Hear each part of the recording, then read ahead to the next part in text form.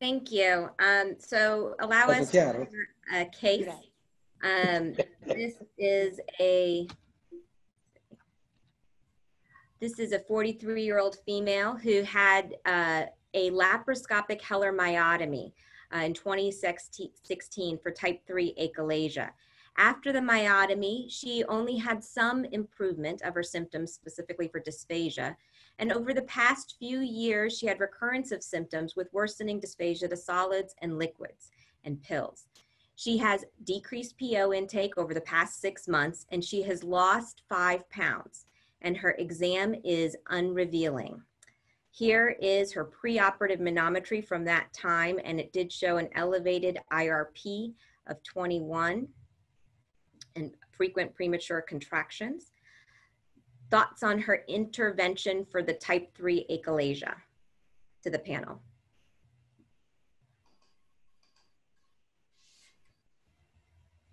Marco, I think you're muted. Okay. Yes. Oh. Marco, I think you're still muted. There we go. I can hear you now. Okay. So I will do a complete workup. I will also do a barium swallow. I will do an endoscopy. Okay. So in terms of her barium swallow, the contrast cleared from the esophagus. There was no dilation noted of the esophagus and no narrowing noted at the GE junction. And as you also asked for, an endoscopy. There was a small amount of retained secretions. Myotomy effect was noted from about 38 centimeters to 40 centimeters from the incisors. And the LES appeared normal with no resistance upon scope passage into the stomach. There was no endoscopic evidence of a fundoplication, and there was a dilation performed at that time with just a TTS balloon dilation and performed without improvement. What size of TTS balloon was used? Yes, to 20. Well, I will do a real dilatation. So I will start with a 30 millimeter balloon and see if that helps, because otherwise it's kind of difficult to propose a poem if there is no evidence that there is delay emptying or problems with the LES. Okay. Would you do anything else for your workup at this time? No, to be honest, in my practice, I would, after a barium swallow endoscopy and manometry, I would probably, well, I do a 24-hour pH monitoring because reflux can give you dysphagia. And then I would try the pneumatic dilatation. Okay.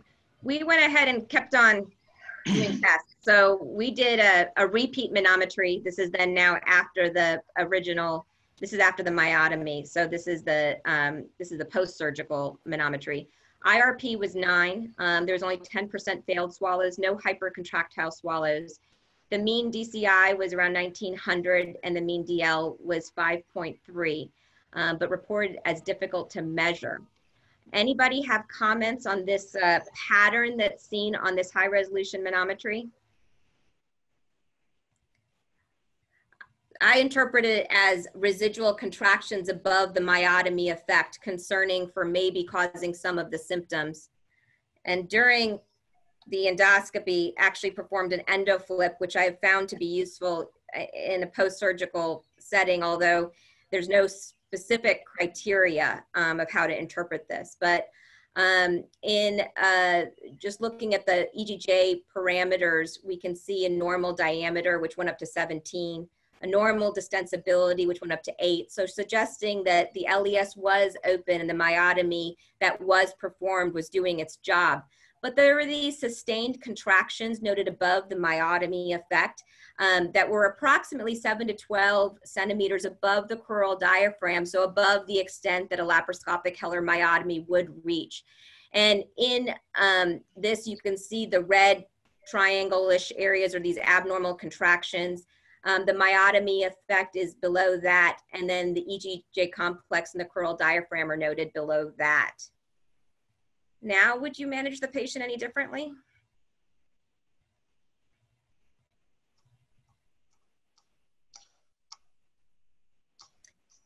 So we opted for a completion myotomy via POEM approach.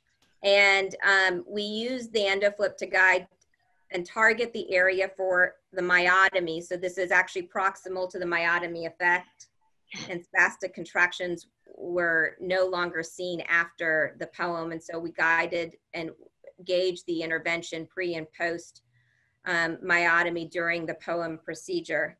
There was no complications during the procedure, and the patient's tolerating solids and liquids without any dysphagia. Some residual tiny amount of chest pain, but otherwise doing quite well. How long is your follow-up? Vani, can I ask you the so-called endoflip directed myotomy? Do you just look at the pattern, or do you actually have some figures like the DI that you measure intraoperatively to gauge it? So in terms of the in general, when we're doing a endoflip on a naive patient that hasn't been previously intervened upon, we would use the parameters, the diameter and the distensibility, and so looking for that improvement at that level, and so looking at numeric data. In a post-surgical situation where the LES is open, we're going more by pattern of dysfunction, and if we interpreted our goal to be rendering that spastic contraction that we thought to be the reason for her continued symptoms due to an incomplete myotomy on the original intervention.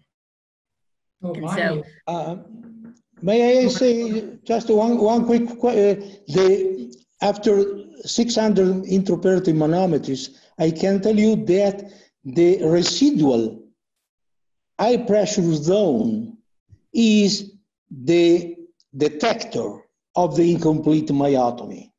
Okay, I know the flip, I have tried that. So I think it's very valuable, but the point is, which is the pressure, residual pressure, the key point. When you have no pressure, you have a complete myotomy. Thank you. So Vani, I think it's very interesting. I think the findings. May I ask you, I think you pick up the sustained contractions using the endoflip. Why did the contraction not shown on the high resolution manometry?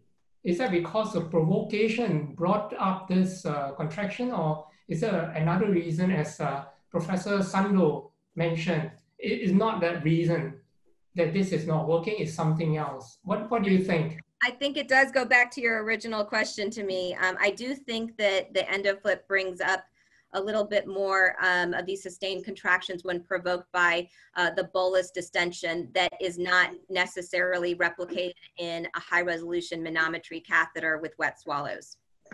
Interesting. Okay. So perhaps I think Haru, are you there? Haru, you're the champion for POEM. So what do you think? Yes. So last question is a very important, I think. So endoflip has a larger diameter than a catheter. So compared to high resolution manometry, so if we detect some abnormal contraction in the high resolution manometry, the wall of the esophagus have to catch the catheter. So the endoflip, in this case, endoflip demonstrate the abnormal contraction of the esophageal body well. Okay. So very, very impressive. And then a treatment, in this case, a type 3 achalasia. So I think the POEM is best indicated. Thank you. Thanks, Haru. I think this case illustrates the potential of endoflip. Certainly additional work needs to be done to tighten up the criteria and make it a little bit more predictable in terms of how we can interpret it. But it was useful in this case to gauge the target and gauge adequacy of therapy. Very interesting. There was a question earlier on from the audience about, besides this sort of indication, I think borderline indication or unclear diagnosis, what else would you do, use endoflip in your routine practice, so-called routine practice? So I think it's very helpful in the use of non-obstructive dysphagia. Actually, for my workup, I have incorporated Endoflip in patients that present with dysphagia regularly, but I use it as an adjunct to high-resolution manometry. At this point in time, I do not believe that it can replace high-resolution manometry, but I do think that it is useful to complement, just for all the reasons that we were talking about, because it gives us information on what the esophagus is doing in this provoked situation. There are also opportunities to use it during intervention, like pre and post myotomy, as well as it's been used in the surgical literature as well in pre and post surgeries like fundoplication. Simon, should we go on to the next case, or? I think time is getting on a bit. I think so. I think we just have to thank the panelists and everyone who giving us really excellent lectures, lots of discussion points. There are many questions we haven't answered. So firstly, this whole webinar is actually recorded. It will be available on the ISDE's website later. And also for the questions that we cannot answer, we will be trying to answer them on a Facebook page. There is actually a Facebook of ISDE, www.facebook.com/ISDE esophagus. And if you join the private Facebook group later on, then we'll be able to answer some of these questions there. So may I thank everyone again for participating in this webinar. But this is just to whet your appetite.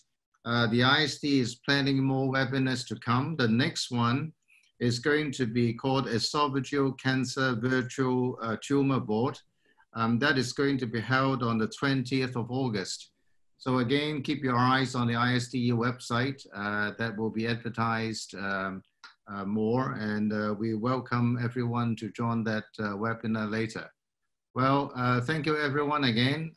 Enjoy the rest of your morning, afternoon, evening, wherever you are, and stay safe from COVID. And let's see you next time. Bye.